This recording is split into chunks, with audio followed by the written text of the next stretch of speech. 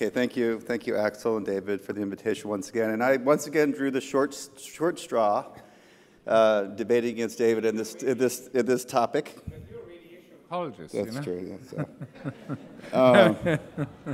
So. But I'm going to talk about the same studies. I'm going to fact check Dr. Ilsen a little bit on them, because certainly he's very convincing when he shows his perspective on things. But there are other perspectives. We're going to talk about the same two studies, the Artisan Critics trial. Now, going back even further, local tumor recurrence is a major problem in gastric cancer, especially with less than a D2 dissection. The original second-look laparotomy series from Mayo showed an 80% local tumor failure rate with basically D0 type resections. So this is something that is a problem with inadequate surgery.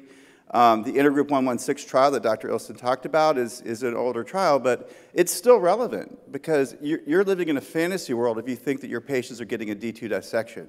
Probably only 10% of you, of your patient, 10% of you in this room work with surgeons that do D2 dissections. So this was a study that did improve survival, 10% absolute, but relative survival, you can see for yourself here, was a major benefit. 10% absolute, but 50% improvement. So long-term survival of 10% versus 20% is a major benefit with the use of post-operative radiation. There were some toxicity issues, but the compliance was generally very good, which we'll get back to. So it was recommended that a D2 dissection gets performed, but obviously the surgeons did not put patients on the trial, the medical oncologists did. So when they look back to see what surgeries were performed, only 10% got D2 dissections. This is pattern of care information. I don't think this has changed. We don't have information, but I don't think this has changed since the time of this study. Most surgeons are not trained to do extensive nodal dissections, and radiation does make up for poor quality surgery. I agree with David on that point. So in conclusion of that study, adjuvant chemoradiation improves overall survival and disease-free survival. This is a legitimate standard of care. And I would submit that most of the patients here are not getting a D2 dissection in the United States of America, which really disqualifies all the data that he showed about D2 dissection. I mean, it's nice to see that expert surgeons that do 1,000 gastric cancer surgeries in Japan can achieve those results. But that doesn't happen here. Only one center in the United States of America would even qualify to put patients on those trials, and that's Memorial Sloan Kettering, based on the volume. Toxicity has been acceptable but significant on that trial. Adjuvant chemotherapy, as David mentioned, has been a challenge in the older era with less than a D2 dissection, with very modest improvements in survival, mainly due to compliance in the postoperative setting, including the MAGIC trial. So the preoperative component of chemotherapy was easy to deliver, but the postoperative component was very difficult. Now, when we want to, let's focus on the ARTIS and the Critics trial, just as David has. These are the most relevant studies. The ARTIS trial was a randomized trial of cisplatin and Xeloda versus radiation interdigitated between cisplatin and Xeloda, conducted in Korea, where they have high-volume surgeons, high-volume medical oncologists, high-volume radiation oncologists. So everyone does a good job there.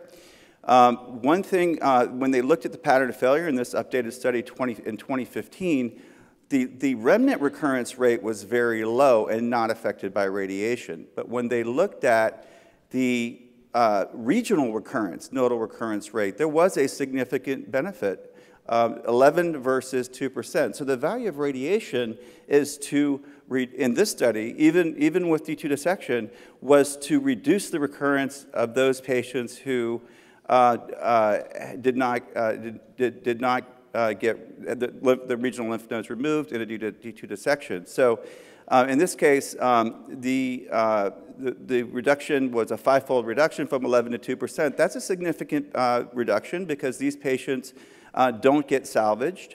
Now, this is one of the fact checks I wanted to point to that Dr. Ilsen pointed to, was that 4% improvement survival in node positive.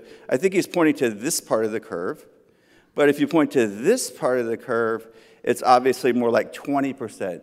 And raise your hand if you would rather be on this curve as opposed to this curve. So there is a suggestion of a significant clinically relevant improvement in disease-free survival in the node-positive patients with long-term follow-up. It's not 4%, it's more like about 15% absolute improvement in survival with D2 dissection.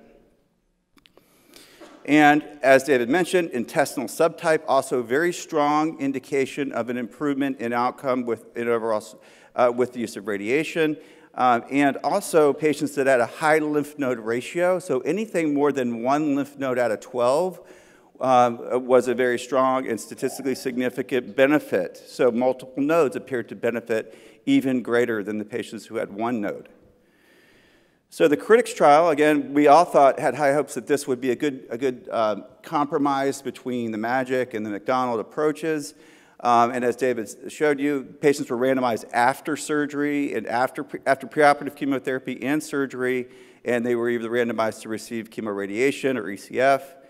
The survival was equivalent. The surgical procedures, which again, they were randomized after that, but they were both very high quality surgery. Only 60% of patients started post-operative treatment, and only 50% of them completed it. So how does this study even answer the question? When I treat patients in the post-operative setting, I can guarantee you that more like 90 to almost 100% of patients finish treatment. So I'm really not sure why they dropped out, but I think that really undermines the question. If only 50% of the patients got the therapy that they were randomized to. So radiation does make up for the shortcomings of surgery, especially in D0, D1 resection, based on the McDonald study. Most in the US, we don't know how many, but most, probably up to 90%, are getting these more limited dissections. With T2 resection, it appears, even with the best quality surgery, and this is the same thing as in the Dutch trial in rectal cancer, is that the node-positive patients benefited more in terms of overall survival, that subgroup, with the addition of radiation to high-quality surgery.